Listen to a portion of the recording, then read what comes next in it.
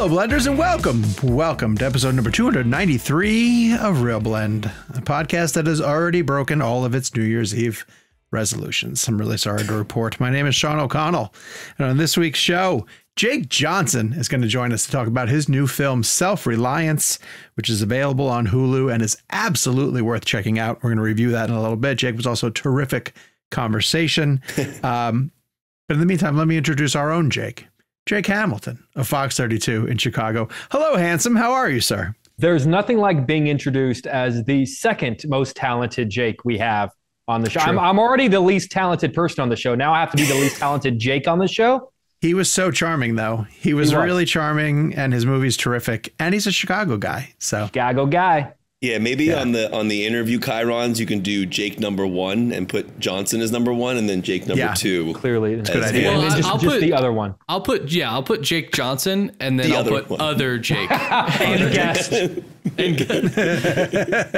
Well, and for someone there where there's multiple Kevin McCarthys, we have Kevin McCarthy of Fox 5 in Washington, D.C. joining us. Hello, Kev. How are you?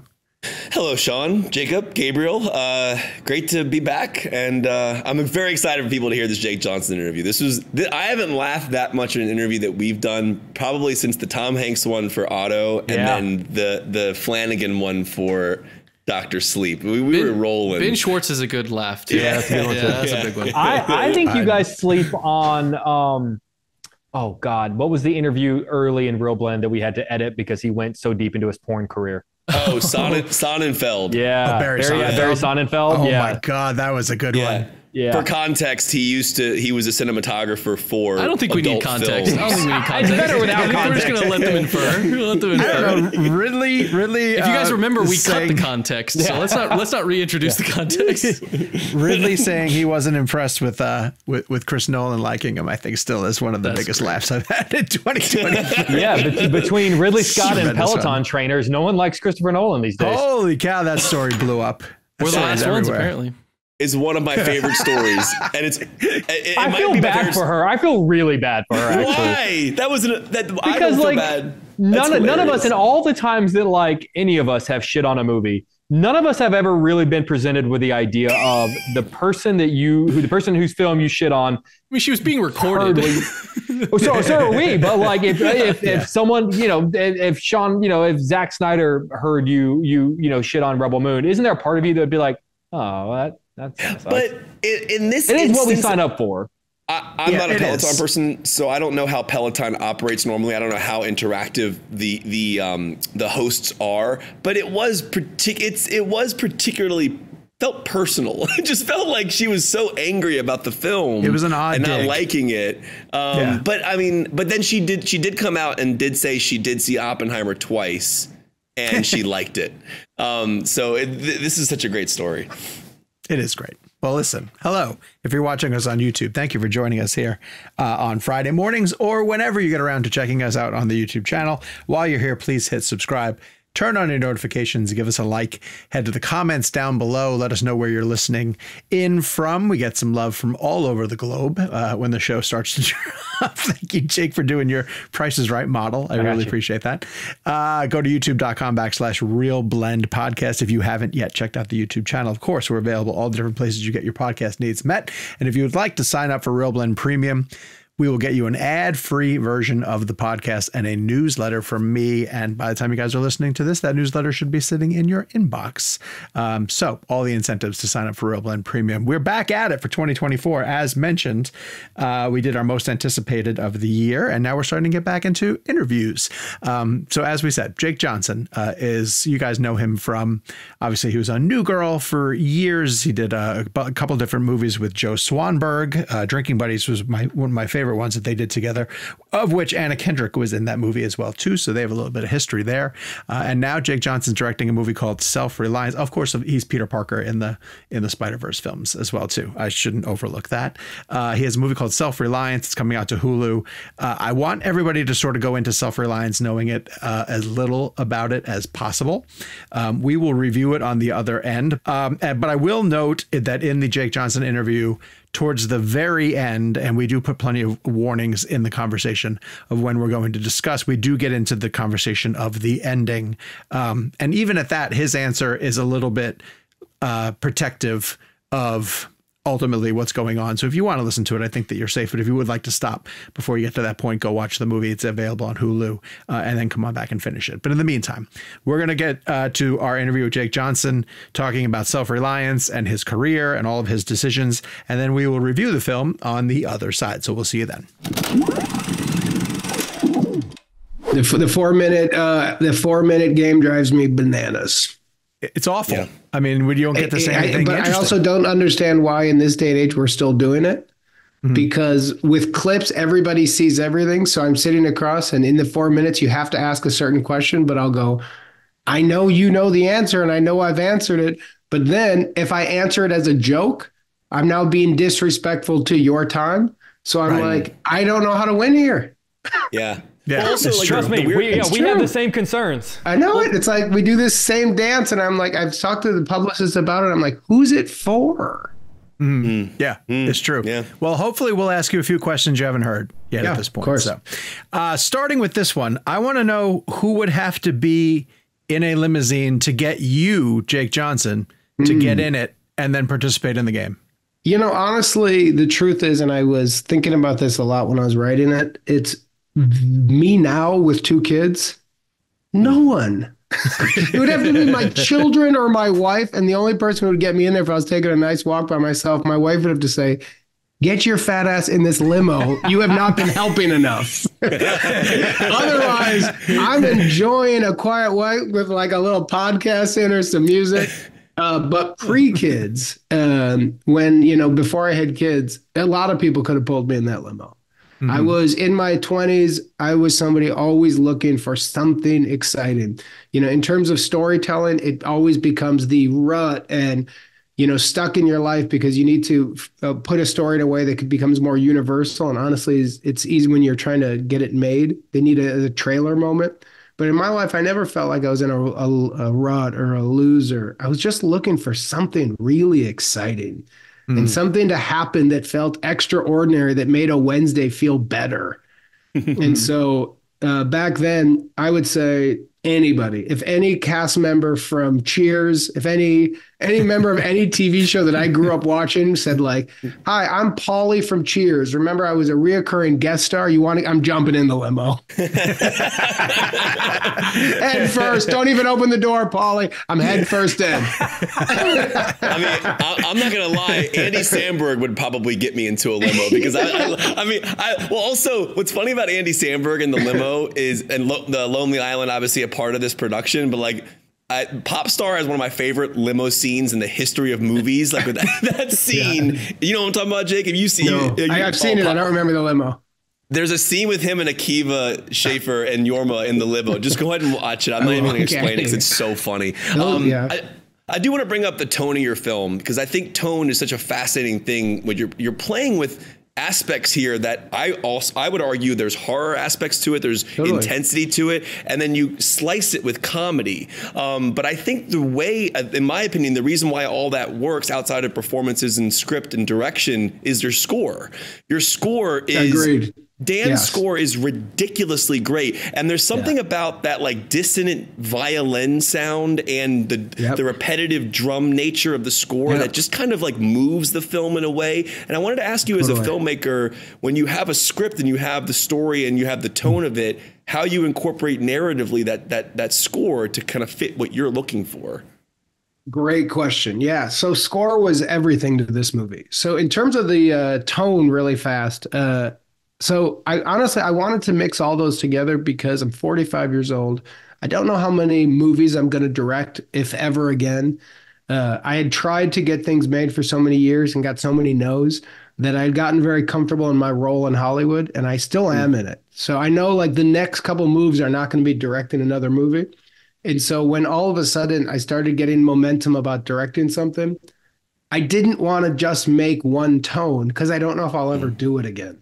So I'm like, it was like, man, if you got one shot, even if you can't land every plane, because it's hard to land all these, I was like, I'm not looking to make a movie. Like, it would be nice if I could land them all, but I wanted to be ambitious, and I wanted every scene to have something where I'm like, I don't know how to direct that yet. So even like the action, that stuff with like Boban, when he's like beating me up on the side, we had our stunt coordinators, and at a certain point I had to say to our DP where he's like, well, how do you want to shoot this? And I'm like, I don't know, man.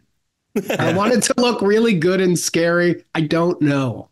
And then in terms of score, that was the work Dan Romer does in it is exceptional. It's insane. But it was one of the hardest parts of it because we had to really grind, because it wasn't one of those things where you just throw it in. Like, it started, I heard a musician called Moondog, who's this like wild composer out of New York who just does like really crazy stuff. And I thought like, well, there's something there. And then I was with my family in Hawaii, and there was some like, terrible Disney show with the kids were at where they were like talking about the history of the island. And all the lights went off, and I thought like, I hate this. And then this drumming started, and like fire was shooting off. And I was literally texting Dan Romer, and I was like, I'm going to record this. There's something to this. And then he decided those are really rich sounding drums, but they're too rich. So he actually did all the drumming off of like buckets he got at Home Depot, because he's like, you want this rich bass drumming tribal sound, but your movie is about like garbage and, running around on the streets of LA. We don't have, those aren't the sounds of rich drumming. Those are the sounds of like hollow drums. So he had like a lot of that sound, the high beat, that's literally on just a 2x4 with sticks. Oh my God. That's awesome. So like, I really wish people could like the experience for me sitting in Dan's basement or his studio basement as he was building these sounds. I was like, Jake, we were talking before about the documentary. I'm like, the documentary of that is fascinating. He would go like, what do you mean? And I'd be like, something. He would go, I think I get it. Let me try something. Just pick up stuff on a wall and be like, bang, bang, bang. And I'm like, you're there, man. But for me, the score is the movie. It's not too far off from Daniel Pemberton and the work that Daniel Pemberton's doing in the Spider-Verse movies, putting a duck in there and stuff like that. Before we get to Jake's question, I do want to point out, in terms of tone, there's a scene in particular that I felt that almost encompasses the whole tone of the film. It's the Mario scene, because it's like the comedy and the Koopa, everything in that dialogue. But then when he walks backwards, that was like Get Out, Jordan Peele, horror. It reminded me of like, It Follows. Scared me. It was terrifying. Agreed. So just in terms of the main reason that I wanted to direct, in terms of because I didn't come into this game wanting to be a director. I wanted to be a writer and an actor, and I wanted to tell stories. So directing has kind of jumped out recently in terms of this, but that was never the dream. The technical side of directing, which is like the great directors have, I don't have.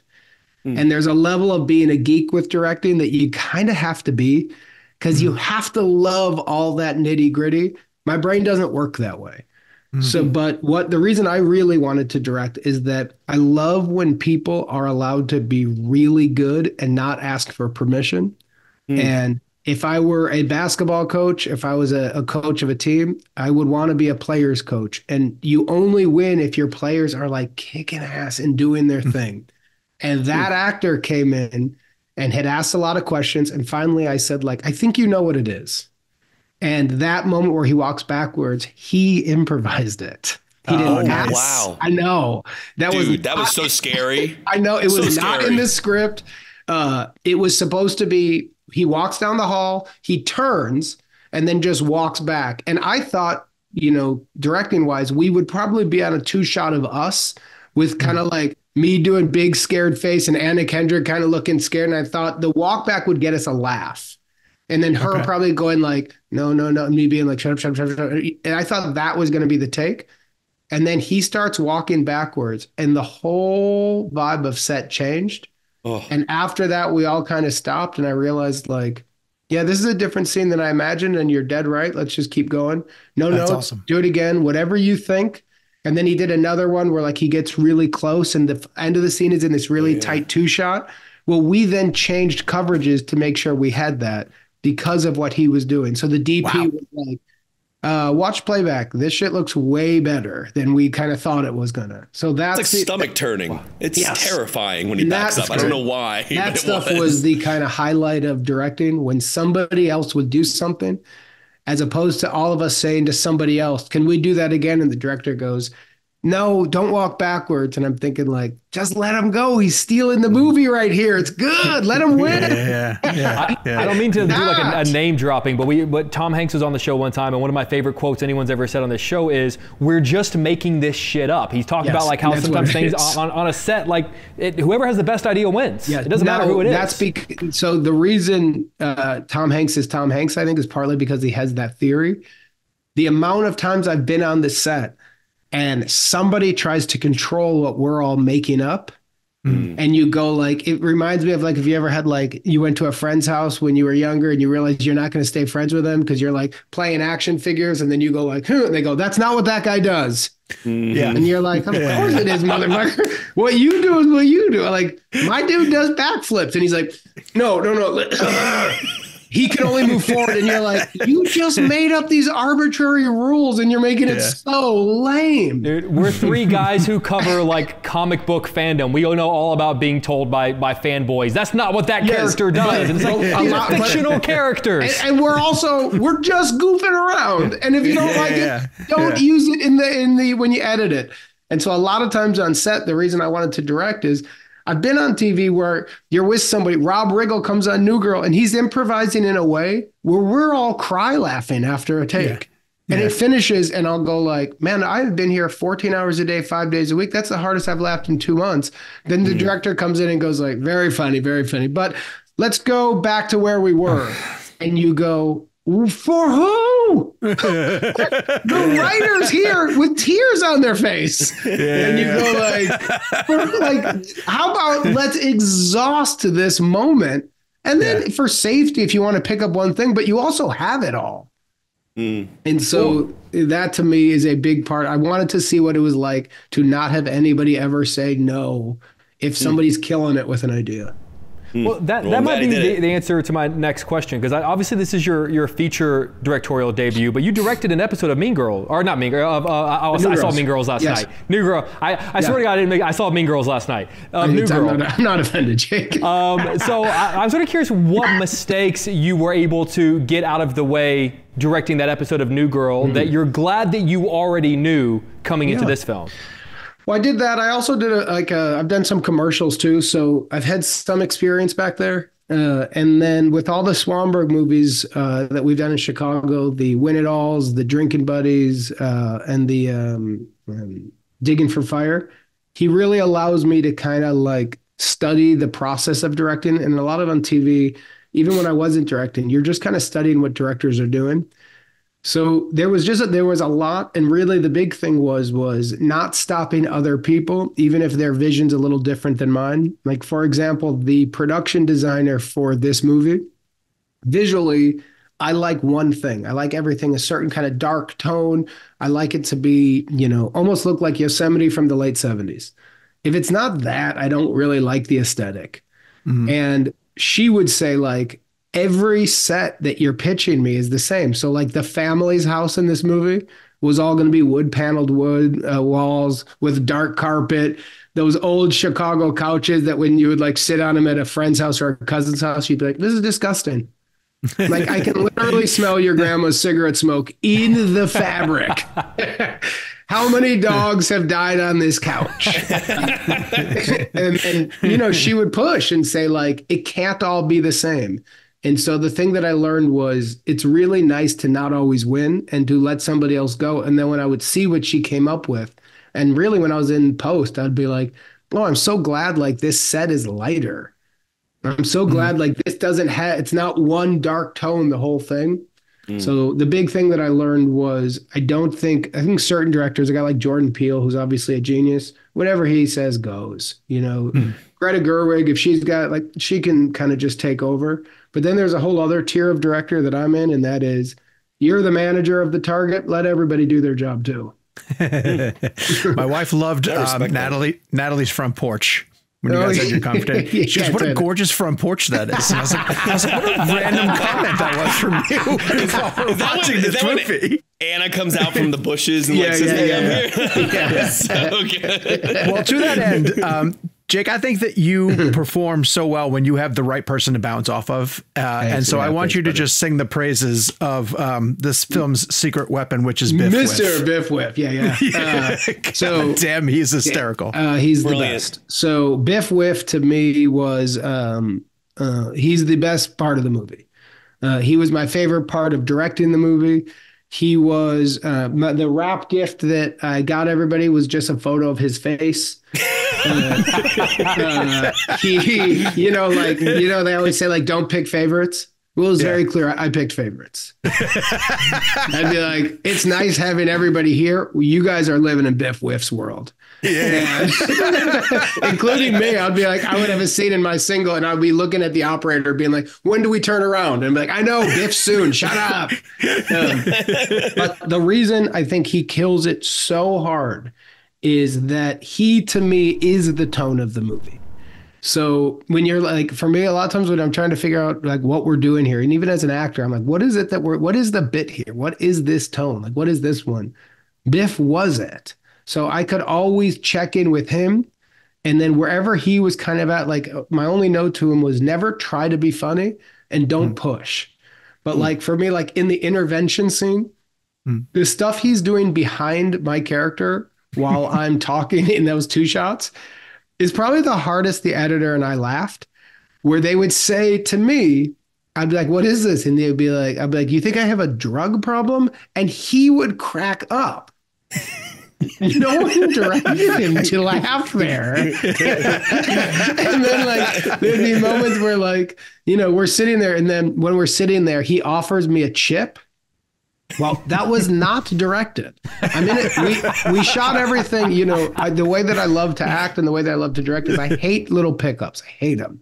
Every scene should be start to finish as written. Like if you improvise, but it's all start to finish. So if you're going to improvise, which I'm open to, you're not a stand-up comedian. So don't improvise a joke and then go like, what'd you guys think? Improvise that joke and then find your way to the next person's line, because you need to help transition them back in, because we need to finish the scene. So I hate pickups. I hate starting in the middle. Start in the beginning. Do the whole scene. Build it out. If somebody forgets their line, remind them fast, but stay in it so that it feels like it's alive.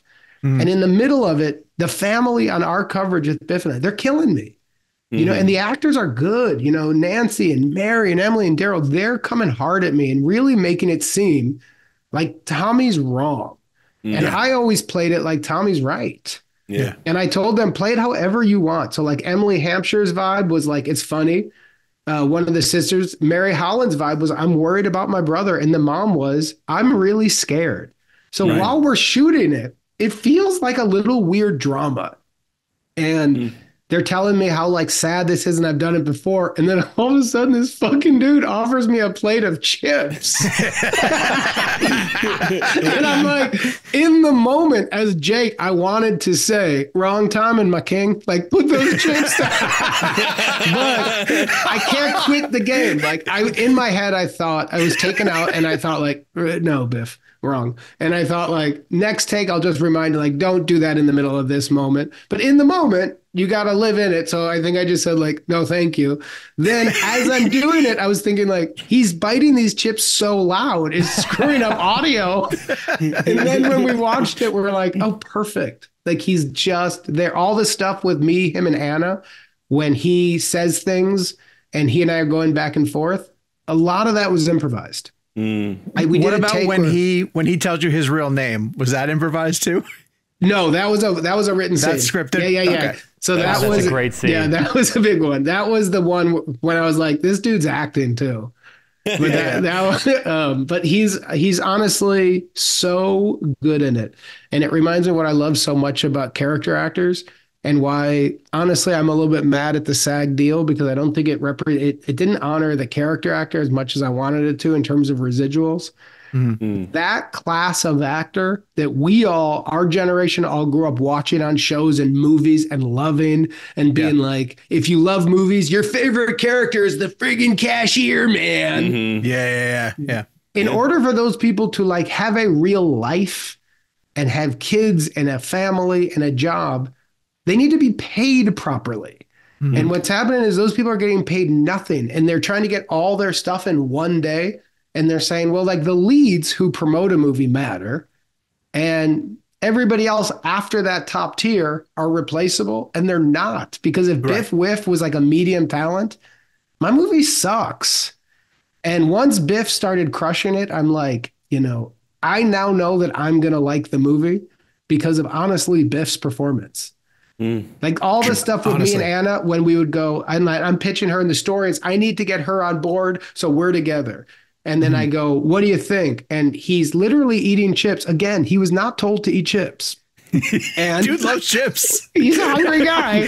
And he goes like what you can get. Well, and I go, I'm sorry, man, I couldn't hear you. And he goes, take what you can get. I just couldn't understand a word he said. Dude, I died at that moment. That was so... that level of commitment and honesty in something, I'm like, man, that's the good stuff. And if you have a bad character actor, they're chewing to be funny and they're going like, and then I go, what do you think? And they go, take, and you're like, you're sweaty, man. Shut up. Yeah. Just pretend you're a real guy and just live in the moment. And then, like even when we're walking up and we first see Anna and I go, there she is. And he goes, doesn't look so scary to me. Well, that was off camera. That's just what he said. And then afterwards I'd be like, yeah, Biff, we're off camera. And he's like, well, she didn't look that scary to me. And I'm like, I mean, you're not wrong. We'll put some scary score behind it. But yeah, you're right. Anna Kendrick didn't look scary. I love him. So Jake, this being your first featured film directing, right? So what's fascinating to me is I always find it fascinating how a filmmaker slates themselves in the credits. Like, you have different filmmakers like Quentin Tarantino's like the 9th film by Quentin Tarantino, or Scorsese's like a Martin Scorsese picture or whatever. Yours is a film by Jake Johnson. And I just wonder like what say you have in that, like, and emotionally what it feels like to see that on a screen before your movie starts. Yeah, that was really Joe Hardesty. So Joe Hardesty, our producer, he also did a movie, Ride the Eagle Together. He's a super talented guy. Honestly, I didn't really feel anything with that, if I'm honest. I didn't think about it a lot. I felt like there was already my name so much in my face to start it that I wanted to try to combine credits because I was afraid of the Tommy Wiseau from The Room. Written by, starring, produced by, craft service by, the guy who gave a shirt to 2 extras. And then it's chip supplier. Chip supplier. Another thing where you're like, transportation by. You're like, get out of here. You're such a loser. Like you see it a little bit too much where you're like, Jesus, man, spread the names out a little bit. It's embarrassing. Like, couldn't you get anybody else to do a job here, pal? But it had to be cool to see that on screen, though. A film with your name. Yeah, that's gotta be cool. I'll tell you, it was cool. What was really cool was, honestly, the truth is, because directing was never the dream or the passion, being in movies and creating TV, that was the passion. It just felt like it was something as I was going, the workload was always so overwhelming. And a lot of it was where I didn't feel strong. And so a lot of it would be like at night watching YouTube videos and trying to catch up. And the moment it really hit me was we were at South by Southwest and we were about to premiere it. And we're at this gorgeous, huge theater and the whole staff is there. And they're all waiting for me to give my technical okay on the sound quality of the theater. Oh, wow. Well, I'm probably 30% deaf. So I got old man ears since I've been that guy since I was 15 going like, I'm sorry, honey, I couldn't hear a word you said. So I'm listening and I'm thinking it looks and sounds pretty good to me. And then like, our, executive from MRC, who's really technical, she was like, let's do this. And our DP was going and our editor, everybody was helping. And I was like kind of going. And then when the name came across, my brother, who's my best buddy, goes out loud. He goes like, oh, and then he goes, pretty fucking cool, man. And I went up and he's like, that's your name, man. That's you. And I had the first time of like, you're right, man. This is cool. But awesome. Everything up into that, it was like, and then I was thinking like the speech before, I have to make sure I thank everyone. I don't want to be disrespectful. Then so most of it for me was juggling a lot of balls. And as an actor, I know how to do that. I know how to go do press as an actor in something and make sure, even if I don't like it, how to represent it in a way that I don't feel like I kick it and I represent what I liked about it. I didn't know. Now that I've got more practice, I'm like, I don't know how you do it as the director. That's cool. Thanks for sharing that. That's cool. Jake, you and I were just talking about, but I was texting Sean about this earlier today as well. I feel like there's so many brilliant scenes that you had to write two ways because there were sequences where things are happening to this guy, and as we're watching them, we're going, yeah, like this is reality. This is what's happening. And then 30 seconds later, he has to explain to someone what just happened. And when he explains what we just saw, what seemed entirely plausible, when you say it out loud, you go, well, shit. Now, of course, no one believes him. That sounds. So I'm sort of curious about the art of crafting a scene that within 30 seconds seems both logical and somehow crazy at the same time. Yeah, so everything was kind of built around the idea of it was two scenes. In terms of the tone, it was when Tommy first tells his family that they all need to be together. I really thought of like, if I was telling like my family, like my extended family, not my wife and my kids, but like, my siblings and like my uncles and aunts who like I haven't seen in a couple of years.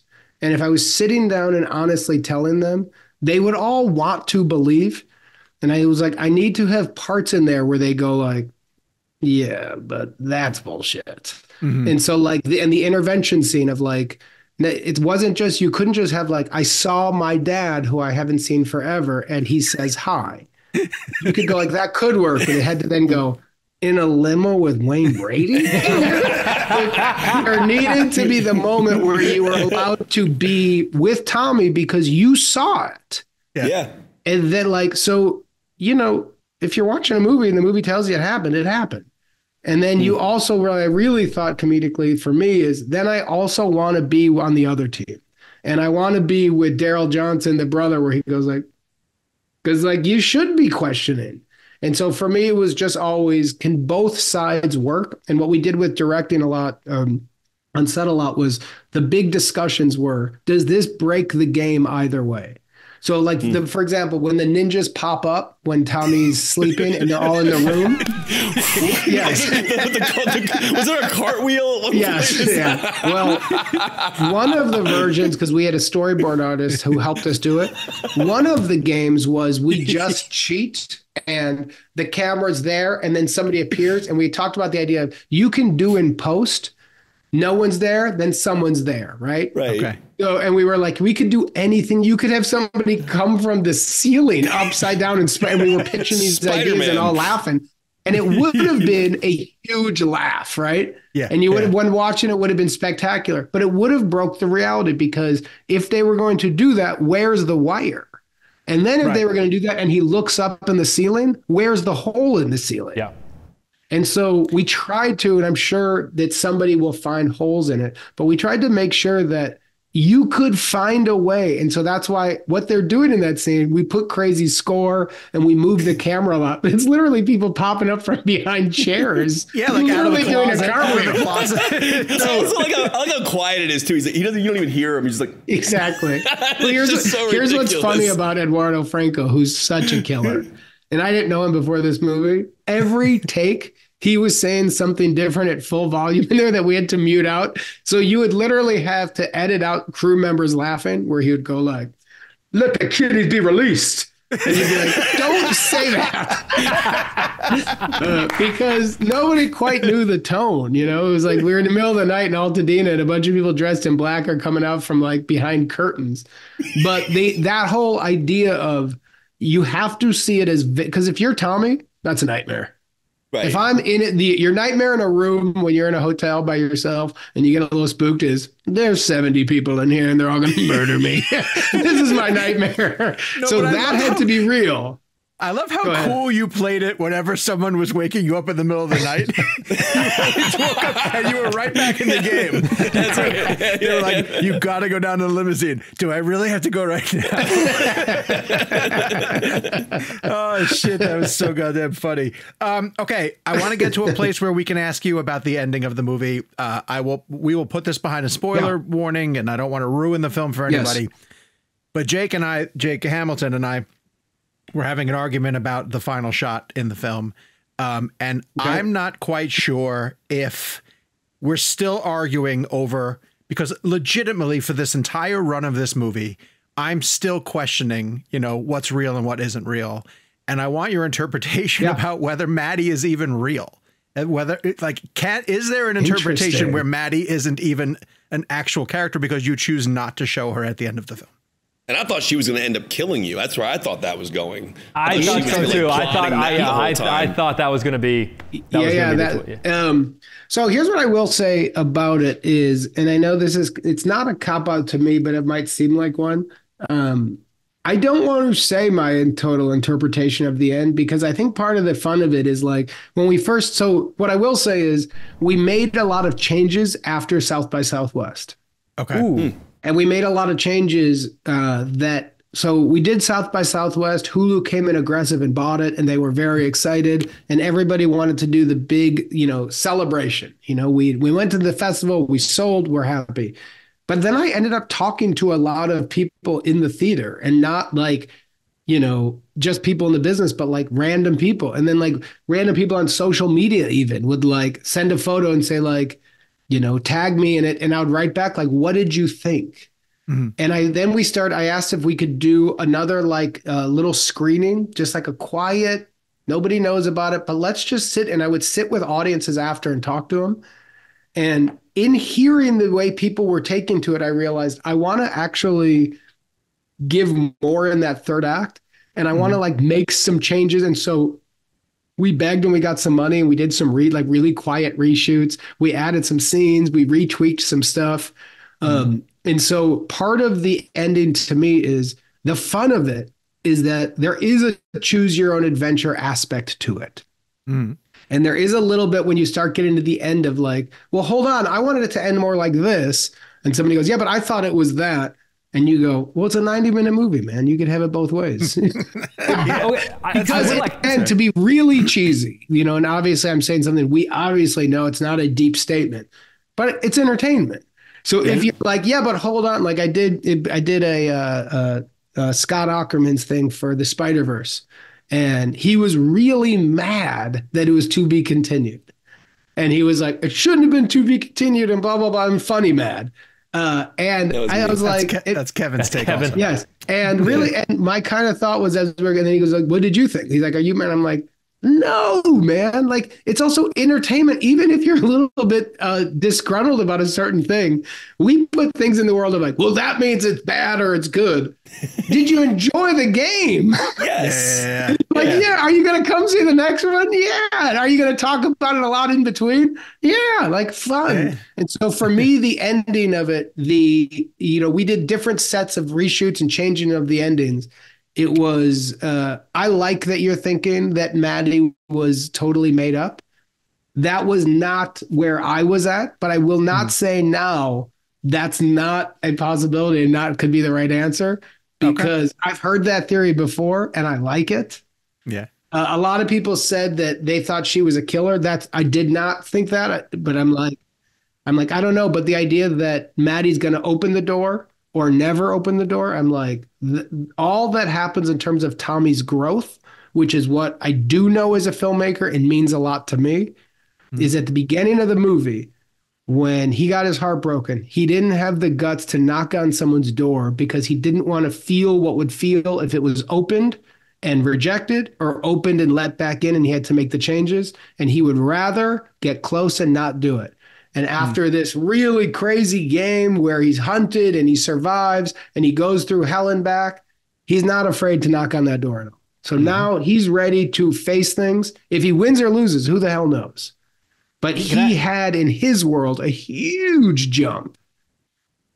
I'd love to ask a really obnoxious follow-up question to Sean's, debate about certain things in the ending. How much weight went into the very singular moment of Wayne Brady hugging your family? Because to me, that was the moment, because even when he's sitting next to you, you could still make the argument of maybe it's still, but the moment he hugs your sisters is where I went, okay, well then it has to be real, right? Like so a ton of discussion went into that. we had versions where we had cut him out. We had versions where Wayne is not revealed. We had versions of the ending where We do that same family scene, but he's not there. We had versions, but there was a lot of versions of how you could end this movie. There was a version that the movie ended in Lacey Warehouse where they go, "You won," and I go, "Yeah," and it cuts hard. Oh, no kidding. Wow. Oh, yeah. I experimented with a lot of different. So the original written version that I wanted to do years ago ended like that. Oh, my God. And I wanted that original ending was, up to you. Yeah. So, and for me personally, I'm happy with that. Yeah.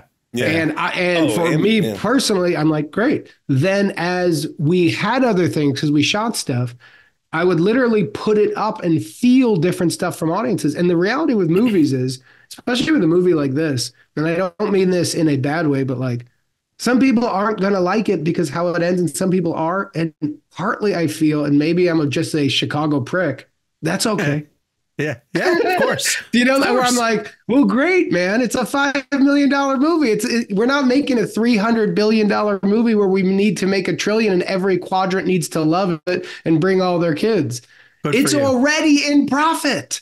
Yeah, so it's like, I view movies more, the way that I want to do things more is like when I was in the 90s and there would be like a new album that came out. Like I remember when Trees Lounge came out with Steve Buscemi. I remember watching it and leaving it and going like, I don't know if I liked it or hated it. And I'm like, but I'm sure the hell glad I went and saw this. Yeah, exactly. And so my movie, I feel like, is way more likable in terms of just the comedy of it. Comedy is way easier to come on board. A lot of this is meant for fun. So I want this to be a movie that people enjoy. And if somebody goes, hey, that ending pissed me off and I feel this, my real thought is like, well, that's okay too, brother. That's your trip, not mine. I mean, just like as the great Lebowski says, that's just like your opinion, man. You're not wrong. You're just an asshole. You're not wrong. You're just an asshole. Ambiguity to me is the best way to deal with cinema. I know we have to let you go. I want to get you out of here on this one because I find I know we talked a lot about how fun the film is, but I think the film also deals a lot with introverted and extroverted aspects of our lives. And I spent a lot of my early years being extremely extroverted, wanting to go out and be around people all the time. And the older I get, I like spending time alone, going to movies alone sometimes, just chilling. Yeah. And I found that interesting because your character basically gets pulled out of this introverted aspect that he's dealing with into this extroverted environment in a weird way. And I wanted to ask you about that on a personal level, how you deal with that from an introverted and extroverted aspect of your life and being who you are and being an entertainer, but also, I'm just wondering what battle you find in your own head with those themes. Well, I think you and I were similar. When I was younger, I was always going out and I felt like all the answers were out. So all the answers were going to be in the bar or if you're a group of friends were going out and you weren't there, you were missing everything. And so the excitement of other and what other people had, I thought was where the answers were. And then as I've gotten older, I'm like, it's actually the opposite. And so I have been, I don't socialize too much. Obviously, I got kids and so it changes. But you just get into your own routine and you really like your routine. And then when the pandemic hit and everybody was forced into isolation, what really pushed this was when it first hit and I started doing these Peter Parker things where I would send voice notes out to kids as Peter Parker. And it started off as like a little nothing kind of fun thing I did where I just posted something on social media like, if your kids are spooked, send an email here and I'll say as Peter Parker that like it's going to be fine. And it was late at night and I was scared about the pandemic and my kids were young and asking questions that were getting spooky. And the amount of responses were probably over 100,000 in a day. And I needed to get UTA to help like distribute. But what really hit me was how sad a lot of the emails were. And how scared everybody was and how it would be adults being like, hey, man, I know you said kids, but I'm 47. I live alone. I'm by myself. I'm terrified. I know I'm not an idiot. I know Peter Parker's not real. If you don't mind, could you say that like to Steve, it's going to be okay? Oh, my God. That's amazing. It was amazing. And I thought like, yeah, like that's really cool. And it made me like, it's one of the reasons why I love the franchise so much. where you're like, oh, that's really neat. Like you're using a fictional thing to just help you get through a hard moment. And it doesn't matter if you're 8 or 60. That's fucking awesome. And then I thought, man, how much I love random interactions with people. How like if I'm in a bit of a mood and I go to lunch and the waiter or the busboy says something funny, like, another thing that I remember was I was sitting in the restaurant I always go to in Atwater Village, and I was doing the movie No Strings Attached, and I was like studying the script by myself, and I was so nervous. It was Ivan Reitman, and the busboy came, and he and I we would do bits and chat, and he would go, "What are you doing, man? What are you doing?" And I was like, for a movie." And then he's like, "What's your character?" And I started explaining it to him as if I was going to be in Hamlet, and I was like an unthinkably thoughtful actor that needed to know like all the details and the backstory of my character, Eli. And, and he goes, so basically your character is like, hey man, you should like the girl. You should be with the girl. I like pizza. And I started laughing and went like, you got it, my brother. Yeah. You nailed it. And it truly brought me like months of joy. The whole process when I'd be like, I'm going to forget my lines and Ivan Reitman's going to fire me. I'd go like, you should be with the girl. You like the girl? Get with the girl. I like pizza. And when the pandemic happened and all that was taken from everybody, I thought like, I could see a guy like Tommy who doesn't have that. And he's saying, I'm desperate for that. And I can't say to a random busboy, you need to be with me, but I can say to my sisters and my mom, these fools are trying to kill me. Will you sit with me for a little bit? Yeah, man. And so, I saw a lot of this as like an interpretation of the pandemic of you have to be close with each other. If you're not near somebody, and almost saying to the threat that's coming outside, like, no, I'm with someone. Yes. I'm with them. They're on the toilet. Yeah. Get up. You can't kill me. Don't kill me. We're fine. Yeah. The threat is right outside of our window. But the problem is, and for me, the reason it's a pandemic movie for me is once I would start taking the pandemic so seriously and I'm wearing goggles and 2 masks, well, then a real legit friend of mine would be like, it's just the flu, right? You goober. And I'd be like, well, no. And they're like, this is really just, and they would have their version. And I would go like, why am I wearing 2 pair of goggles? And I'm like, what is the truth here? And so that was really the core of this. Like when I was like, that's where I'm going to find like what this movie's about. This was my pandemic movie. Wow. Damn.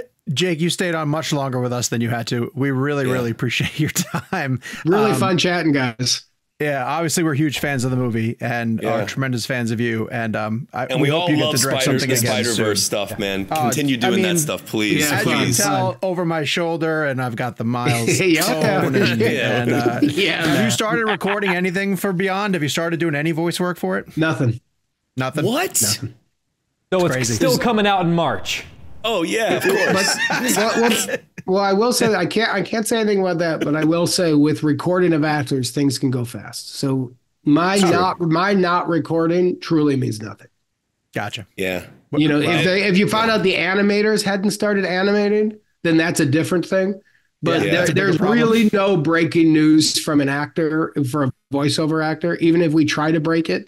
If they wanted to, like I did a movie for Wildwood Studios. I might be saying that wrong. If I am, I feel embarrassed. But I recorded my entire role in 1 day. Wow. Wow. So you never know. Yeah. Wow. And by the way, we had Daniel Pemberton on our show for the last Spider-Verse. It was one of the most fascinating people we've ever. I've never heard someone break down music the way that dude does. Like that's man, amazing. There's just so many amazing people. It's next level. Yeah. Yeah, it really is amazing. Yeah. Wow. We're gonna tell everybody to see this. And again, thanks, you're welcome back anytime, Jake. We really appreciate having you on. Yeah, fun talking, guys. Thanks, Jake.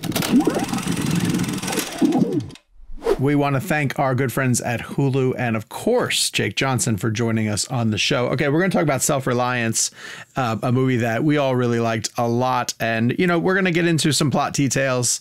If you would like to wait to listen to this and go and watch it. It's available on Hulu. We are huge fans of it and recommend checking it out. But in the meantime, we just want to get into a conversation about what works and what doesn't work, especially with Jake Johnson being a first-time director. I don't know about you guys, but I really loved hearing his process. His process solidifies to me the down-to-earth feel of this movie. Yes. It's a surreal process, and at times, Kevin, you were writing down that it reminded you of The Game. I thought it also had a little bit of a Palm Springs angle to it, which is funny because Andy Samberg's in each of them, in that it has a really clever premise and hook, but it doesn't use it to the extent of like big sci-fi splashy stuff, or just it's Jake Johnson's character. And this isn't giving, too much of it away. This is the surface level elevator pitch. He gets recruited for a game where he essentially has to stay alive for 30 days. And he's told that people are going to be coming after him to kill him. And it's part of the most popular game on the dark web.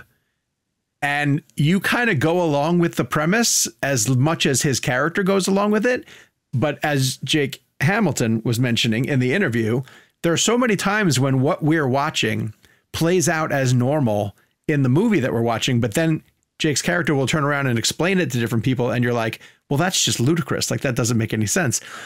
But I think because he has such a good grip on what the tone of the movie is supposed to be, all of that works extremely well, or it did for me. I found it to be really, really funny for those reasons. And sometimes when that's handled properly or improperly, that can take me out of a movie completely.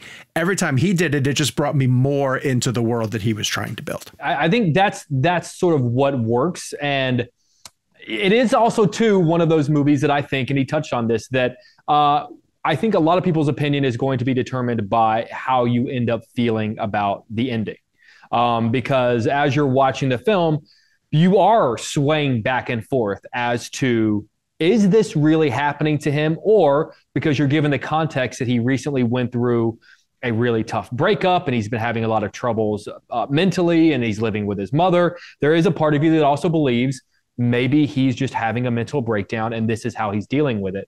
And I think that's a testament to his screenplay, that there are moments where you go back and forth either way. It's not like Fight Club where you kind of have the rug pulled out from you at the end and then you go back and see things. I found that it's that sensation of Fight Club, but shifting every 90 seconds. Where you're like, no, of course this is happening to him. Like, clearly, look what it is.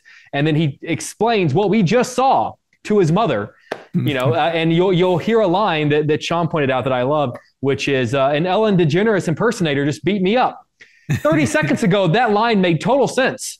Yeah. But when he says it out loud, you go, oh no, he's having a mental breakdown. And I think it's just such a brilliant screenplay. And the fact that this is his first sort of full theatrical screenplay, I think says a lot. But to my point, I also do think that I think the ending is a little bit more definitive than Jake Johnson thinks it is. I think because of one shot in particular that I pointed out in the interview, that to me, that answers the question. Mm-hmm. So I do think that it's less ambiguous than maybe other people might think it is, than I think even Jake thinks it is. And I think I would have liked a little bit more ambiguity. I would have liked maybe to not know. Or to be left feeling like it could go either way. I do feel I have a hard time convincing myself that it's not one way in particular because of one very specific shot. Okay. Yeah, I could see that. Yeah, I mean, listen, this is an interesting film for me because when it comes to interviews that we do for our show, sometimes I'll have to watch these films within my workday on my computer, which is not ideal. And I say it's just how to get these interviews done. Sometimes in your defense, Kevin, sometimes we have no choice. Sometimes it's a matter of we watch them at our work desk or we don't watch them at all. 100%. And that's what I'm saying. It's like at the end of the day, my ideal situation would be to go to a theater to see XYZ or watch it in my home with the best sound and picture that I can possibly get. And this was a film that I didn't know anything about going in. I knew I liked Jake Johnson, and the way Sean describes it, the less you know, the better. Even if you just know the log or the tagline of it, which is this, a guy's offered $1 million to play a game, and everyone's trying to kill him unless he's with somebody. If he's by himself, he can die. That sounds intriguing in itself. But what I loved about my experience watching this film is I'm watching this movie in between my live shows, and I'm in the middle of with edits with my editors, and I'm going in between, and I couldn't wait to get back to my desk to see where it was going, because it was like you guys said, it was like changing so much of the time. And all I kept thinking, because Jake said something on the show last week, something about like, you know, the whole movie kind of boils down to the last 5 minutes, and I was like, and that poses. So then that was in my mind the whole time watching it in a good way, and I was like, oh, I wonder what he's talking about. And then I started understanding, like, oh, this is where Jake's going. And then I'm watching it, and I couldn't stop watching it. I needed, like, I would push myself an extra minute or two before I had to be in studio to finish a clip or a scene in the movie, because I was so into it. As I sit here and talk about it now, I do like the film a lot. I think it's actually a really solid directorial debut from a feature perspective. It will make my top 10 list, probably not, but I was highly entertained by it. Right now, it's my number one. Actually, my number one, I guess technically, is Godzilla -1. I guess the first movie I saw this year, but I guess it's 2023. But in terms of filmmaking, like, Anna Kendrick's great. As you heard in the interview, the cast is fantastic. And Sean brings up an interesting point about process. I like how aware Johnson was about his level of directing. Like, at the end of the day, like, it takes a really good, confident artist to say, I don't know what the heck I'm doing. Let me just hire good people around me so that they can, you know, it's not like you're passing things off or being lazy. You're just one of the big things about directing that people tend to forget is hiring the best people to pull off your craft. Like, not everybody is going to be Nolan or Tarantino, where they're really into the film stock and the lens choices and the cameras. Right. I mean, I don't even know if Jake even knows all the lenses and the things. I mean, just within this podcast, we have different sort of sensibilities about filmmaking. Correct. Sure. It's like we're all. It's if you were, that'd be actually a really funny ReelBlend segment, or a real fun. Which director we all would be. Yeah, let us know in the comments. Like, if you were to put a director, if you were to put a director on our, and then I don't know if we have a lot of people out there who do. Role we play. I'm really worried about that. We would be. Kevin is going to have to run right now. He's got to catch back up with live television. Jake and I will finish out the show. Jake, I just want to mention how much I just like Jake Johnson as a personality, like an on-screen personality, even too. I've loved him in New Girl. I love him whenever he shows up in supporting parts. I love that he has accepted and even seems to really appreciate the character actor role, not needing to be the leading guy. You know, he stands out in his scenes in something like Jurassic World, but then is very easily able to also step in and carry a movie like this and hold his own, you know, opposite Anna Kendrick, and the amazing Biff Whiff, who I can't say enough good things about.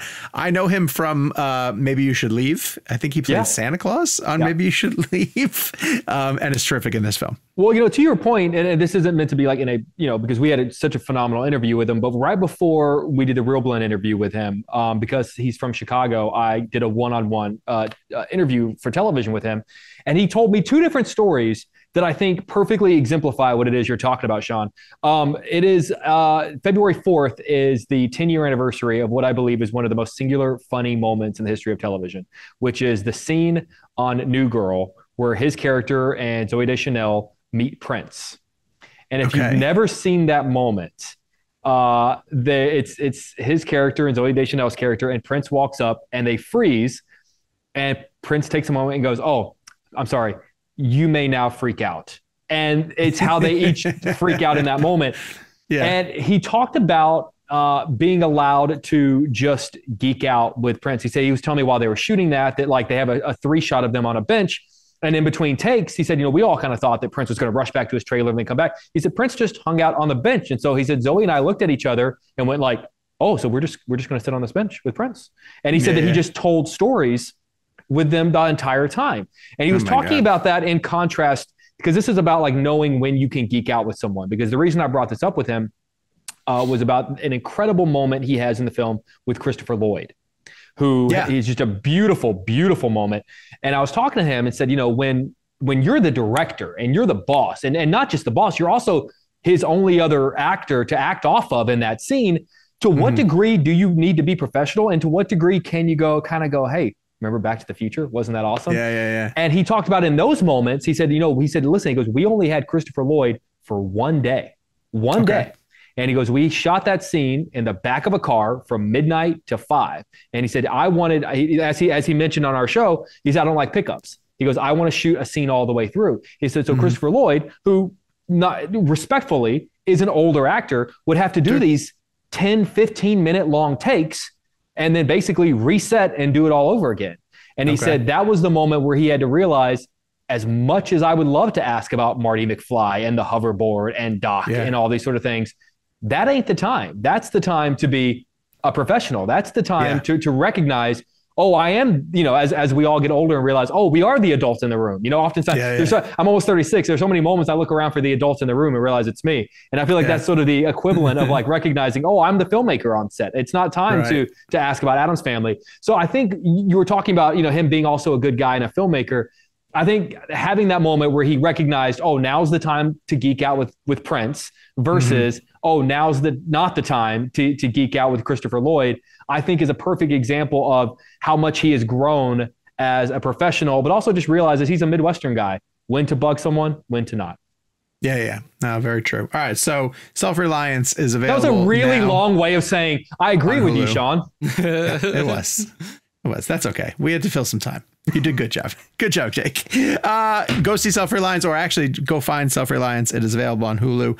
I hope Jake Johnson gets to make more films. He's so pragmatic and he's so realistic of like, I have to try a bunch of genres now because I don't know if I'll get to do this again. And that's the sad reality of the business in that, if you're not a big name director, how many shots are you going to get at how many bites at the apple, right? Yeah. But also I want him to want to make more. Like he seems like one of those guys that kind of just does things. Like he has a wife, he has kids.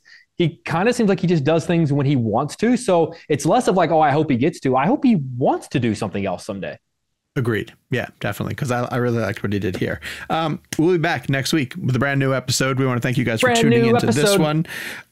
Obviously, we're working our way towards episode number 300. Oh, there's a call to action. We wanted to mention the fact that Martin Scorsese's Killers of the Flower Moon is going to be hitting Apple TV this weekend. So in your streaming pursuits while you are heading over to watch Self-Reliance, you might want to go watch Killers of the Flower Moon. So let us know with Flowers of the Moon opening. Did you go see it in theaters? Or did you specifically wait to watch Killers of the Flower Moon at home? Maybe knowing its length, maybe not wanting to go to the theaters as much as you used to. For whatever reason, did you go out and see this in the movie theaters, or did you wait to see it at home? And are you now happy that you will get a chance to see it? Head to the comments of the YouTube channel here and let us know your answers to that. In the meantime, follow all of us on social media. We are at Jake's Takes, at Kevin McCarthy TV, at Sean_O'Connell, at Gabe Kovac. And the show itself is at ReelBlend. I forgot what our call out is going to be. You started to tease. Before we get to, you started to say we're working towards a big milestone. Episode number 300. We're not going to say more than there's a big milestone coming up.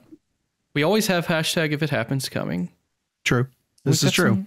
But this is where we're talking about very thin things at this point because we're a bit away and we're working on it in the background. But I know what they are. They do happen. It's pretty exciting. I just wanted to throw that out there for the people that stick around. Wow, Gabe. Yeah. You're not big on teases like that. Well, I'm tempting Vixen. If it falls through, we'll just start the episode and say, hey, look at that. Here's a game or something. I don't know. I like that. I like that you left this for the people who stay till the very, very end. Yeah, just try to whittle down that number. This is our equivalent of the Marvel post-credit scene. Yeah. It is. And just like a Marvel post-credit scene, there's a good chance it ends up meaning nothing. Yes, this is the Charlize Theron of This is the Harry Styles of... And Harry Styles as episode 300. Yeah. All right. Dunkirk. I don't know. No, some bullshit. I don't know. Dunes with a dollar sign. Tunes.